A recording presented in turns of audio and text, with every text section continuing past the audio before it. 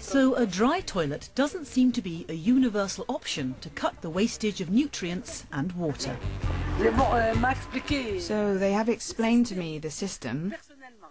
Personally, I have strong reservations. To tell me to pick up the bucket and throw it away myself. Personally, I have reservations. To take a bucket full of this stuff, that appalls me.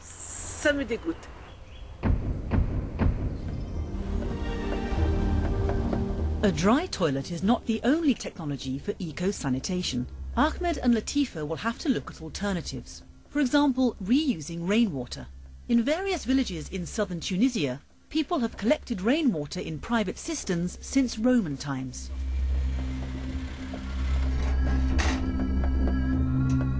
This rainwater is often used for drinking, but also has other uses in the house. Closer to home, Latifa and Ahmed have found a modern household in Tunis where a man is using his roof to collect rainwater for washing dishes, laundry, irrigating his garden and toilet flushing.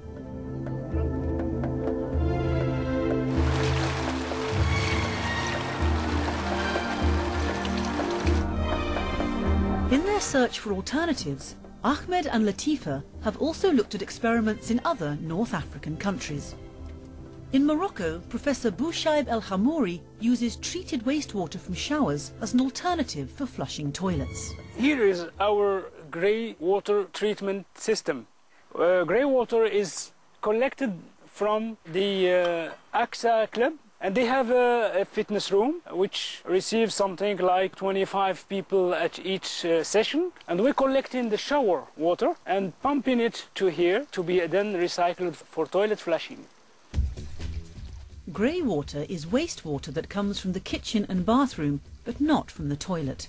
The grey water from the showers in Morocco is first cleaned using a reed bed and sand filter. Then it is collected in a reservoir to be disinfected by pumping it through a UV filter. From the reservoir, water is pumped to this unit here, which is a UV light disinfection. And the system is very simple, actually. You have water flowing through this Teflon tube, and it's surrounded by 4 UV generating lamps, and bacteria are killed. The disinfected water from the showers is then pumped to 4 experimental toilets. Clean drinking water is still available in these toilets for washing, but also in case the grey water runs out. You may see here 2 entrances. This one is to control the grey water, and this one is to control the potable water. And the main important thing is that disinfected treated grey water never comes in touch with the entrance of the pipe of the potable water, and this is very important. This is a particular grey water, it's shower grey water, but it's easy to treat it in a system like this.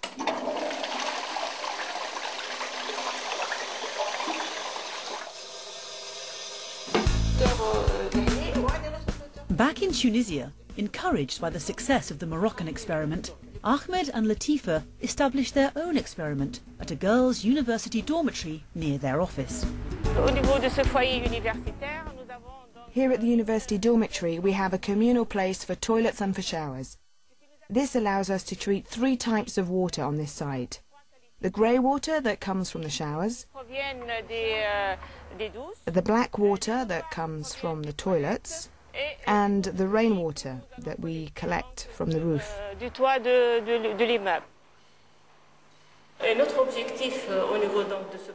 Our objective of this project is to install a shower unit with treated rainwater supply.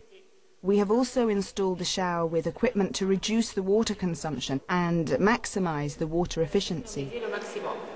The shower water is then treated with a special bioreactor unit and used for flushing toilets. Ahmed and Latifa have just ordered one of these units from Europe. The toilet water is cleaned using a constructed wetland.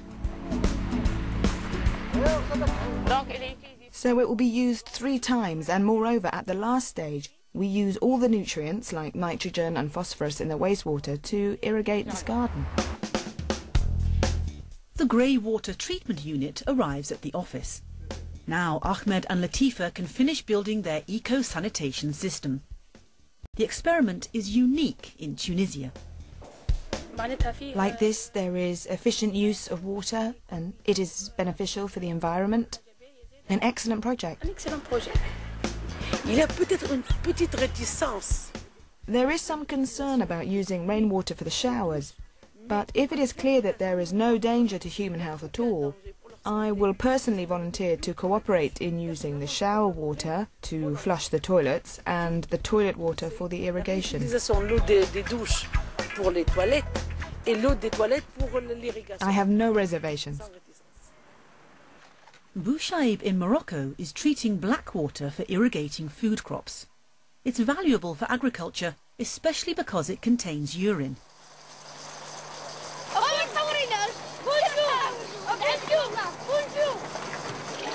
Urine is not only sterile, it contains 70% of all the nutrients in our waste. Back in Tunisia, Ahmed has ordered waterless urinals from Hanover in Germany. There, waterless urinals are widely used in schools. The urinals use no water for flushing. You just do your business and then you go away. There's no water coming out of the toilet and of the urinal. So it's quite okay. You don't really feel a difference between usual urinals and ours, but there is a difference, and that's important. A special membrane reduces the smell.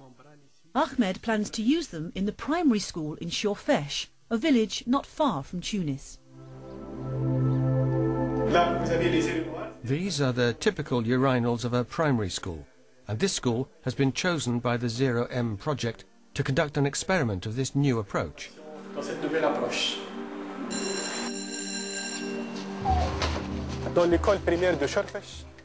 In Sewage you'll see that the urine is collected separately. As you know, urine contains a lot of nitrogen and phosphorus. We can use it directly to fertilize agricultural fields.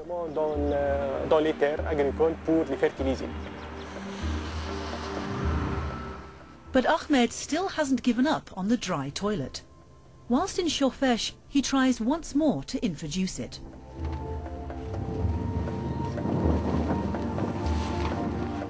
Ahmed visits a sheep farmer, Mohammed bin Ali, who lives close to the school.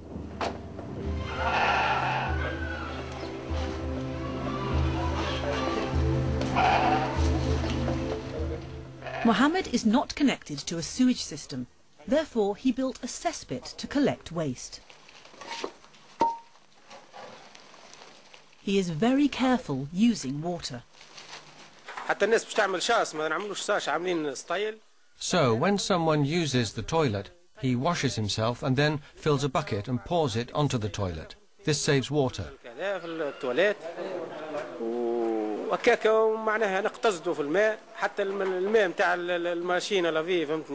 The water from the washing machine we collect in a barrel and use it to wash the floors.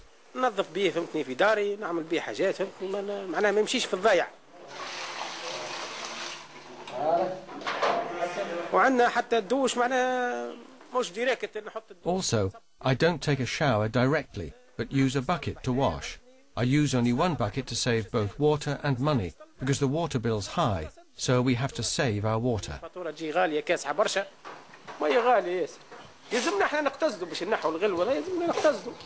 Mohammed's household would be an excellent candidate to use the first modern dry toilet in Tunisia. So Ahmed and Latifa show him the dry toilet and explain how to use it. Mohammed is full of questions, obviously very interested. This is much better. All the citizens can follow me and try it themselves. People will benefit from this, and all the nutrients will be of benefit for them. If we collect our waste and reuse it on the land, the people and farmers who have land here in the neighbourhood will benefit. It'll make the land much stronger, you see.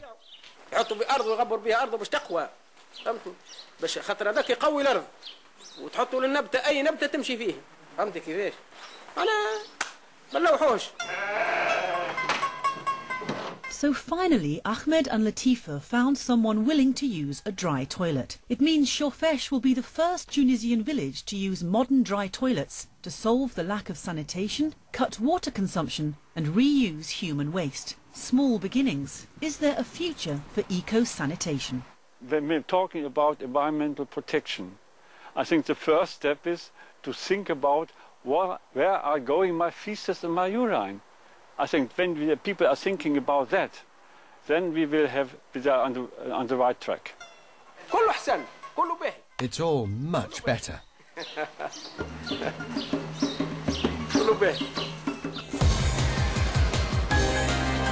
find out more about this film or to comment, visit tv.org/earthreport.